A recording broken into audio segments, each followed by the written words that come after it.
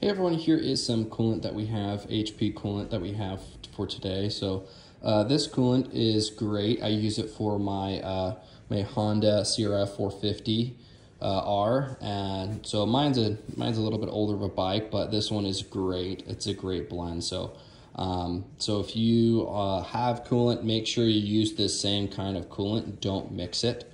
So that is something that I would really highly recommend.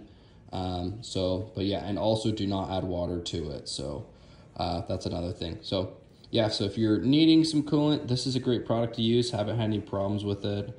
If you're riding in the desert, I ride in the deserts, and I also ride in the sand, and sometimes your bike can overheat riding in the sand, so it's important to have good coolant. So yeah, check this Ready 2-step coolant. It's a great blend.